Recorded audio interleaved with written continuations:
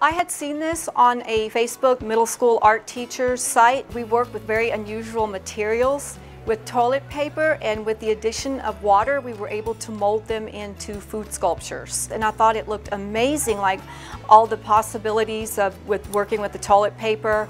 And I thought the students would really enjoy it and really be able to get hands-on experience with three-dimensional sculpture. We can make any type of food that we want or anything. So you really had to think about what you wanted to do and make sure that it wasn't like anybody else's and stuff. So I decided to make an eggplant because I knew that no one else would make it.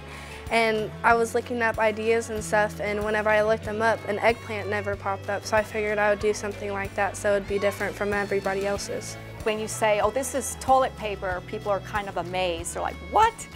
And so there's a fun aspect to it, and it did take quite a bit of toilet paper to make. My favorite part was painting it, but we had to wait a while for it to dry. And then once we got to paint it, it was a lot of fun. And I also had to hot glue the stem on mine because I didn't want any purple getting on the stem. Who doesn't like food? It's fun, it connects us to other people, it made for a great art subject.